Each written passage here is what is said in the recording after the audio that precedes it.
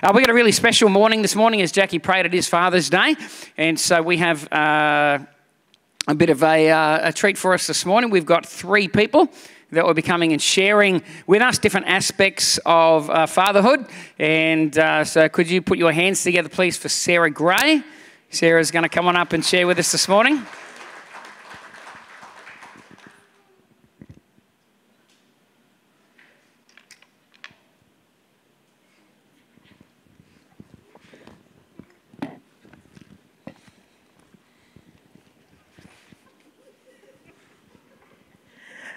Good morning, everyone.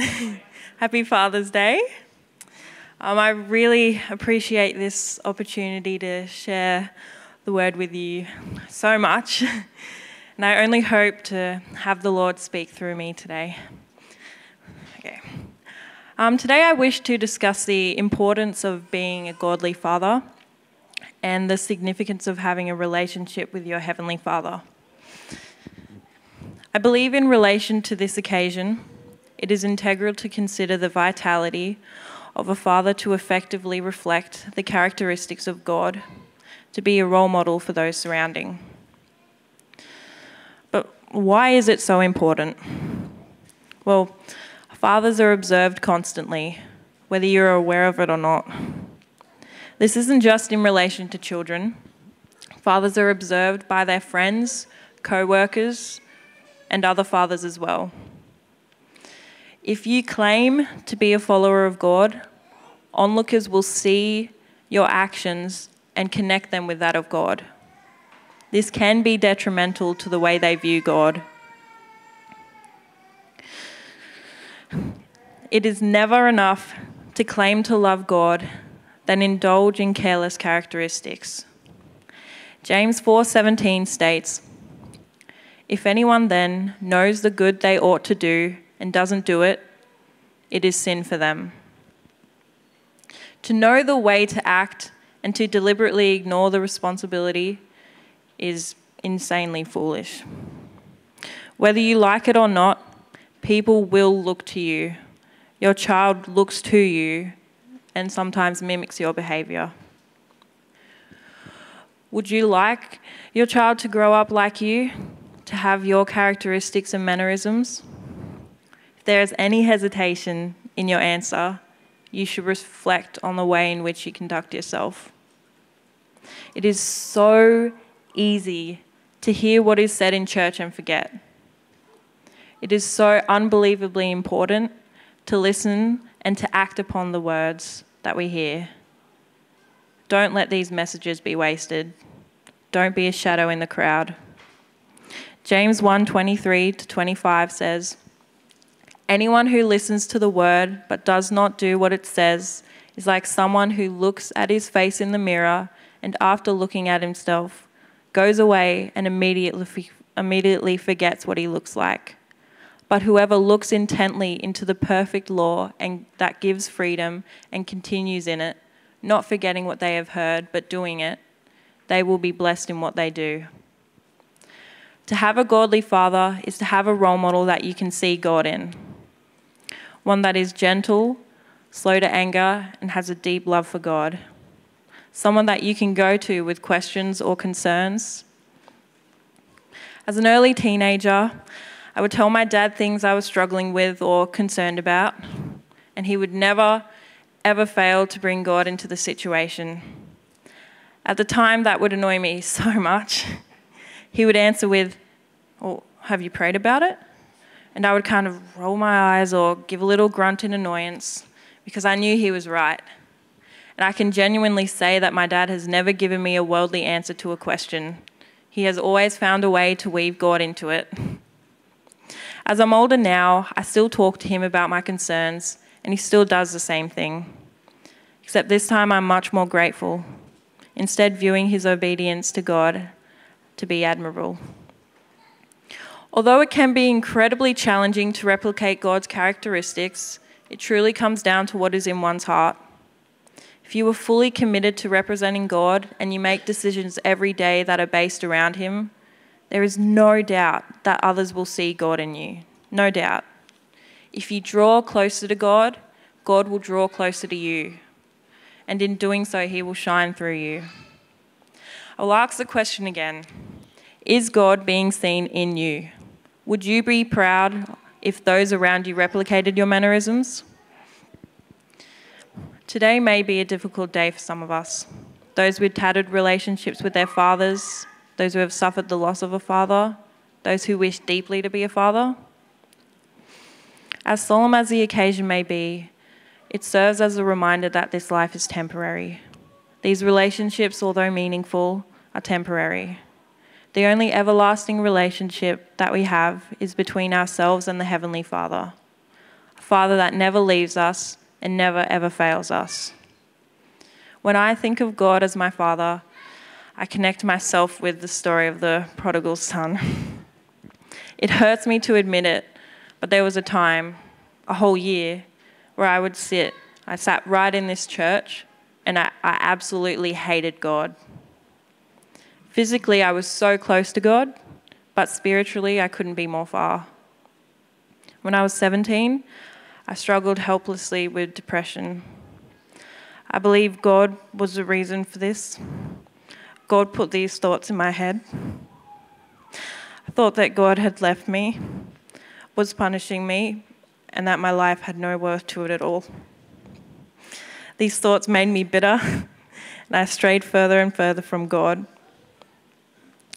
After barely getting through my time without God, I asked him back, embarrassed and ashamed of the thoughts I had believed. Sorry. Like the father in the parable, God took me back, and I found him there waiting for me to know the truth. Luke 15:24. For this son of mine was dead and is alive again. He was lost and now is found. To those of us who feel like our relationship with God is strained, I remind you of Romans 8, verse 28. In all things, God works for the good of those who love him, who have been called according to his purpose. God's arms are wide open. He's the most perfect example of a father. He himself is perfect. I have spent a long time with God and a long time without him. There is no questioning which one has filled my heart more. The love I have felt and the love that I have for God is beyond all understanding. I'm so unbelievably thankful for the heartache and the pain, because it has molded me into the person I am today. God's undying love for us is undeniable. He's the greatest father to replicate, and by far the greatest father to be loved by. As we spend time with our friends and family, I urge you to remember, no matter how your relationship is with your earthly father, our Heavenly Father is always there with a love that will never fail. Thanks.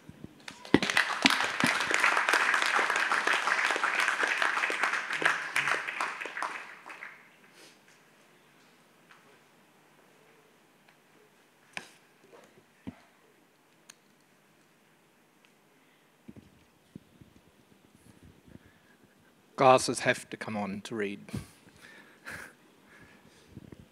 So,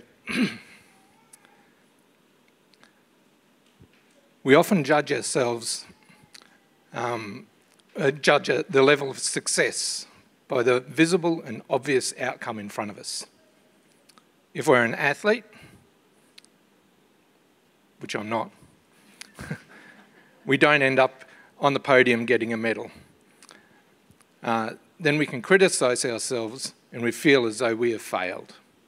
If we study day and night and try to get the marks that we want, and yet the results don't come back the way we hoped for, we can feel as though we failed. I'm sure there's lots of examples that you can apply to your life and where the result just has not met the expectation. Being a dad or a mum can have that same effect on us. We start out with these great ideas of how things are going to be. And you put in so much time and energy, but sometimes things just don't go to plan. and the result just does not meet your expectation. Kylie and I got married today, 29 years ago. 3rd of September 1994. My dad told us he would always remember our wedding anniversary. It's the same day that World War II started. Thanks, Dad. Our plan was to wait 5 years and then start a family of our own. At the 5-year mark, we both felt still too young and still too immature to have a family. One of those things changed. We're not too young, probably still too immature, but anyway. But we decided to wait a few more years. Then one day we were walking through Ballina Fair. There was a foster agency trying to bring awareness to the need for more foster carers. We both just stopped and looked at each other and said, "Hey, we should do that instead of having our own kids. That looks like something that we would enjoy doing. That looks like us." So we did. So over the last 22 years or so, we've been the mum and dad to 8 different young people. Not all at the same time. We're not that silly or adventurous. Some were only for weekends for a month. Some were for full time for a month. One was for a whole year. And then the last 2, many of you know, and they were with us for 15 or 16 years. All of them I look at as my children, by which I mean God placed them into my home for a reason. They could have gone to any other foster carer's home, but no, they were in mine, and divinely placed there by God. Why? I don't know. They just were. But what could I give them? Love, shelter, food? Yeah, sure. But they can get that from lots of other foster carers too. But we also had God's love to give them. They have all been constantly prayed for. They all heard about the love of Jesus and what he has done for us. Admittedly, some were still babies. They won't remember it, but they were around it. I know that for certain 3 of them have made their own commitment to God and they received him as their own Lord and Saviour. And what a joy that is for every parent to have.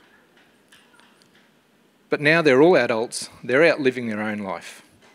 I don't know what their walk with God is anymore. I've had to hand that baton over to God and say, "God, I've done my best in raising them in the ways that you would have me to. But now they're off doing their own thing. Please look after them and place other people in their life to help them navigate their way through." But my job as a godly father doesn't stop there. Once they leave home, or once they are no longer in my care, or once you no longer have contact with them, caring for them goes beyond the physical. It still happens in the spiritual through prayer. I admit it's nowhere near as much as what I know I should be or how much I'd like it to be, but it is the most powerful way that I can care for my children now. It always has been and always will be the one thing that nobody can take away from me. About 20 years ago, Kylie and I ran a youth group at the church we were involved with. And some of these teenagers seemed to spend more time in our house than they were at their own. I'm sure of it. Their parents always knew where to come looking for each afternoon or weekend. Some of these kids were quite challenging, for want of a better word, for their parents and the school that they were in. They were often suspended or grounded. But their parents kept telling us that they will never stop letting their son or daughter hang out at our house or coming to church or youth group with us, because they always came home afterwards a much better or more likeable person. This was coming from parents that openly told us that they would never go to church themselves. But they also admitted that there was something different about their kids and when they hung out at our house. We were getting the same feedback from the school chaplain, as he was often the one that had to help out with the school issues. All we were doing was being a godly influence, a friend, a pseudo-parent, if you like, to these teenagers. They were part of our extended family. Were we their natural family? No. But God did place us together for a time to be a family of sorts to them. I don't see many of these guys or girls anymore, but one thing I can still do is pray for them, and nothing can stop me from doing that. Back when I was about 20, I went to Papua New Guinea for 3 weeks with a crew of 13 people to help build a house for a missionary. While we were there, we got to meet a bunch of other missionaries around the Highland area where we were working. One family I was introduced to, the wife started to cry and gave me a hug. Freaked me out, to be a little honest. A 20-year-old guy having a random woman crying and hugging me. She said, "You must be Mrs. Polly's son. She sends birthday cards every year to my children and prays for them every week." That means so much to all of us. And then to meet one of her children is such a blessing. I did not even know that my mum did that. But I found that out once I got back home, that she did that for missionary kids all over the world. They weren't even her own kids or grandkids, but someone else's. But she made them one of her own by loving and caring for them, enough to make their day special when they couldn't be with their own natural grandparents. You know, I've told you these stories of my life to point out the importance of being a godly father or a godly mother, whether you're the natural father of a child, the uncle, the grandfather, or like me, a foster carer. Or maybe you're a single parent family taking on the role of raising your kids alone. However it is, whatever your situation, even if you don't have kids, but there are kids somewhere in your life and you have input into their life, let it be a godly input. As a father, as a parent, you become a leader, a teacher, an example to follow, a comforter, as well as many other things. This even happens within your wider community. Your family grows. Jesus never had any children of his own, but he did have a wider community, a people that became his family. He had invited these 12 guys, the disciples, to be his closest family to hang out with. These guys he led, he taught, he prayed with, he prayed for. He was an example for which they could follow, and he comforted them. He was not their dad in the natural sense, but he did do all the same things a dad is supposed to do for his children. There have been many great people in this world that have left their mark. They are known for what they have achieved. Great sportsmen, men and women, great scientists, great inventors. You can go on. But what are you going to be known for once you are no longer here? What is your family going to put on your headstone? Here lies so-and-so. He was a great golfer or a great musician, whatever it might be. I'm going to show you my parents' headstone. If we can have that photo put up, please. There, that's my parents. David John Polly, and the date. It's got he prayed, and same with my mum. She prayed. That's what they're known for. You know, not only just by all us children that are there, but all the people that was in their world, all their church friends. They would have known them as they prayed. You know, what a great honour to be known as that. You know, this is not about me. This is not about my mum and dad. It's about the importance of being a godly parent. What a great honour we can give our children than to pray for them.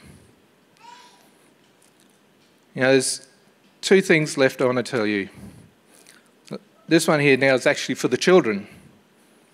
Kids, pray for your parents. It's not always an easy job being a parent. Along with all the other grown-up things we have to do, sometimes we don't get it right, but we will always love you. And the other thing,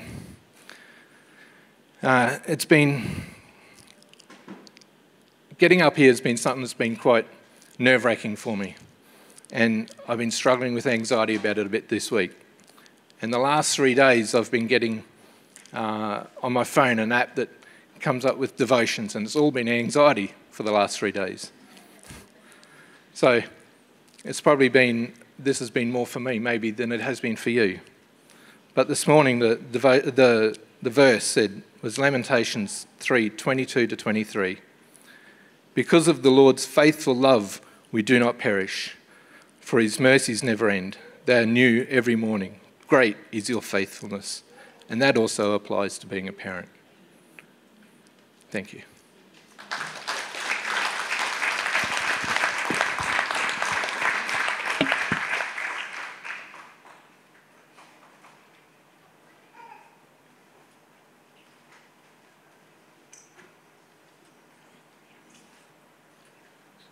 Take this around.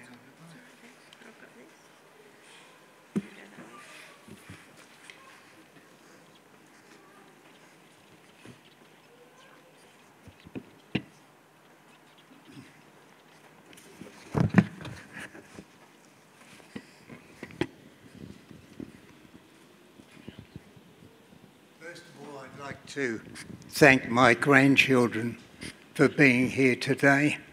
It was a surprise and a blessing, and I thank you.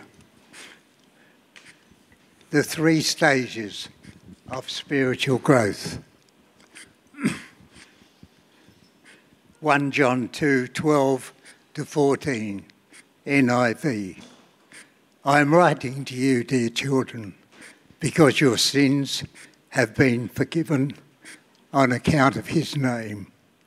I'm writing to you, fathers, because you know him who was from the beginning. I am writing to you, young men, because you have overcome the evil one. And I write to you, dear children, because you know the Father. 3 stages of spiritual development are given.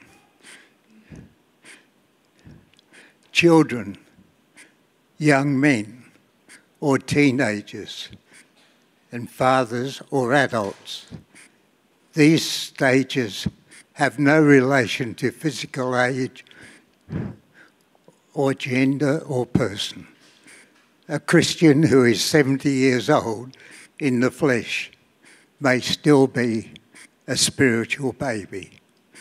A Christian lady of 30 years old may have the maturity to be a spiritual father. In the parable of the sower, Jesus describes 3 types of harvest. The seed that fell on good ground and brought forth fruit. Some yielded 100-fold, some 60-fold, and some 30-fold. Matthew 13:8. Spiritual children. All believers are God's spiritual children. This refers to all Christians. Before we have fellowship with God, we must be born again. We are all God's children because our sins are forgiven for his name's sake.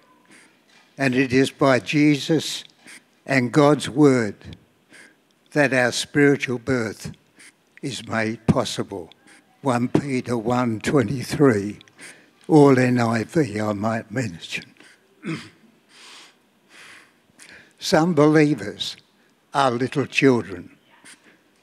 Galatians 4:6, Paul says, because you are his sons, God sent the Spirit of his Son into our hearts. The Spirit who calls out, Abba, Father. Galatians 4:13-14. Paul says, "As you know, it was because of my illness that I first preached the gospel to you. And even though my illness was a trial to you, you did not treat me with contempt or scorn.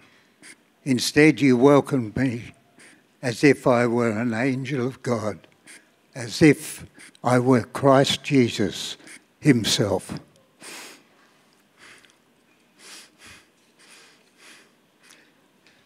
They have known the Father. The first expression of a child is the recognition of his parents. The Spirit causes all God's children to know him. Galatians 4:6, Romans 8:15 and 16. Jesus replied, "Very truly I tell you, no one can see the kingdom of God unless they be born again." Romans 8:15, 16. The Spirit you received does not make you slaves, so that you live in fear again. Rather, the Spirit you received brought about your adoption to sonship. And by him we cry, "Abba, Father." The Spirit himself testifies with our spirit that we are God's children. Some characteristics of little children. They are needy, carefree, selfish, unknowing, and demanding. Spiritual fathers. Spiritual fathers have taken time to walk with God. In both verses 13 and 14, John says, "Fathers are those who have known him from the beginning. Children have known him, but fathers have known him from the beginning." The difference between a young and an adult Christian is time and obedience. Father, teach the seed of salvation. Fathers, teach the seed of salvation and teach your church how to cultivate the hearts and minds into a fertile place where their relationship with God can grow. A physical child is usually considered an adult after 18 to 21 years of growth. How long does it take for a baby Christian to become a mature Christian? Paul first came to Corinth in AD 50. About 5 years later, we see what Paul wrote to the Corinthians, 1 Corinthians 3, 2-3. If you have been saved 5 years, you should be a father. Brothers and sisters, I could not address you as people who live by the Spirit, but as people who are still worldly, mere infants in Christ. I gave you milk, not solid food, for you were not ready for it. Indeed, you are still not ready. You are still worldly. For since this is jealousy and quarreling among you, you are worldly. Characteristics of spiritual fathers. Fathers reproduce, instruct, love, provide, and protect. Spiritual young men, 13-14. Spiritual young men, no conflicts. Young men are at war with the enemy. Little children don't know how to fight and resist Satan. Spiritual fathers have already won these battles since they learned to live in dependence upon God the Father. Spiritual young men, abide in the word. Psalm 119:11, I have written your word in my heart that I might not sin against you. Putting the word to work in our lives enables us to defeat Satan. Psalm 119:11, this is why Satan will always fight serious Bible study. You cannot become a Christian without spending time and learning your Bible. Jesus used the scripture to defeat Satan at his temptation.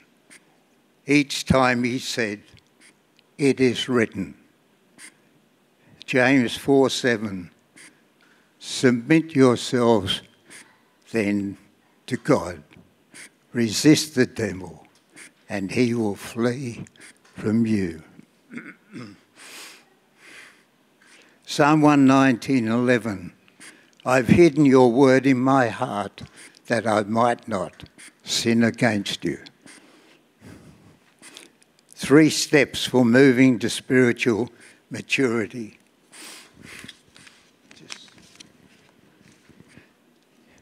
If a healthy baby is cared for, it will grow. A teenager with proper provision and training will grow. Growth is automatic, both physically and spiritually, when we are healthy. Step 1, eat. Feed on the Word of God. Step 2, rest. Rest in Jesus. Learn to rely on his strength. Learn to live in total dependence upon him. Step 3, exercise. Trust and obey our Father God. Get busy.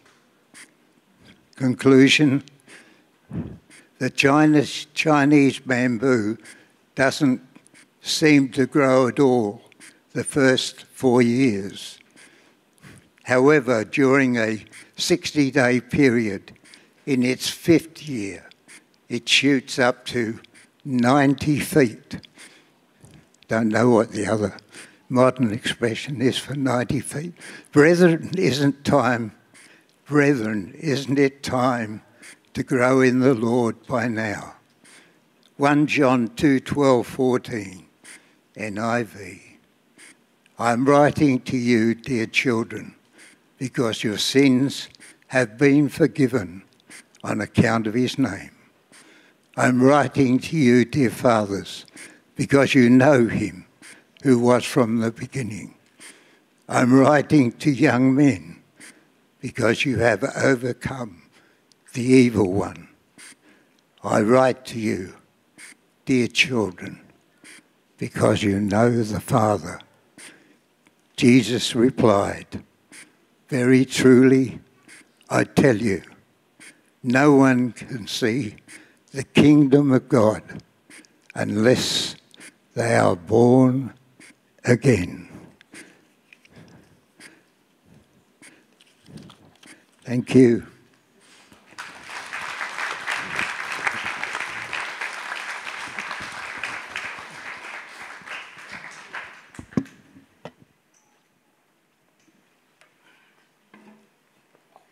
I don't know what I'd do without my family.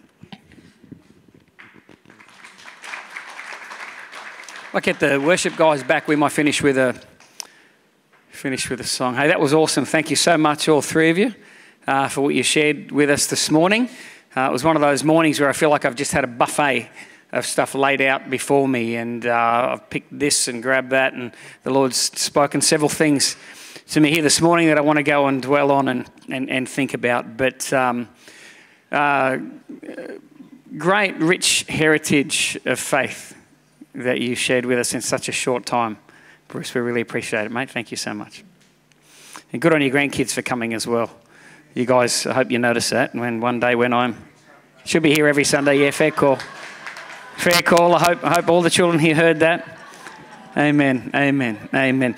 Hey, we're going to finish with a song of worship. Now, before you leave this morning, I know some of you may have places to go, and you know, I'm pretty confident that all of you kids are taking your fathers out somewhere and blessing them, and you know, shouting them and treating them like kings. I'm sure that's happening for all of us. But on the way out, we've actually got a barbecue on out there, so it's just sausage sandwiches. So if you want to hang around, you're more than welcome to hang around as long as you want. Grab a sausage sandwich, mingle, hang out. If you're running to the car, that's fine. Why don't you go and grab a sausage sandwich anyway on your way to the car? Tip for anyone that said they're going to take their father home and cook him lunch. Just grab sausage sandwiches, put them in a bag, take them home and already done for you. Feel free to do that as well. But we're going to just worship God. Look, if you would like prayer this morning, we'd love to pray for you. If there's been anything that's been said this morning, something that's really impressed upon you, you feel like the Holy Spirit's speaking to you, we want to open up the front as we do every week for prayer. You don't have to come up the front for prayer. If you want to turn to somebody there with you, why don't you turn to somebody next to you and say, hey, look, I feel like God's been speaking this to me. Would you pray for me? Because we know one thing, we're going to walk out of that door and the birds of the air and the enemy is going to come and he's going to try to pull every little seed of what God has spoken to your heart this morning. He's going to try to take it away. So by the time you get home, you've forgotten it and it's moved out of your world. That's what's going to happen. We know that. It happens every week. So while you're here right now, if you feel like the Lord's speaking to you, why don't you share with somebody else and to pray with you? Maybe you're here this morning and you've, speaking about fathers brings some stuff up for you, which I know it does for many of us. I've had my own journey with my own upbringing and my childhood and the concept of God as a father. And we'd love to stand with you this morning and pray for you if that's a thing that you feel is going on for you this morning. If you're sick in this place, we believe in a God that heals. We'd love to pray for you. Any other reason that you have, we'd love to stand in faith with you and pray. Otherwise, as I said, grab somebody there. It doesn't have to be out the front. God doesn't work better up here than he does down there. Amen? God works everywhere.